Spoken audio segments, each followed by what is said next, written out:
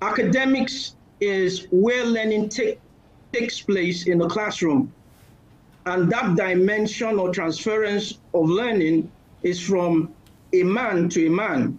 It means a man learns from a documented material or learning.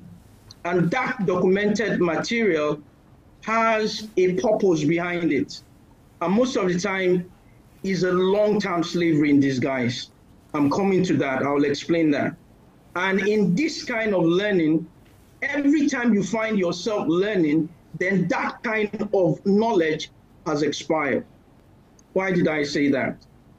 In this kind of learning, when this material is put into the classroom, it is first approved, verified, and established. And that document is always called curriculum.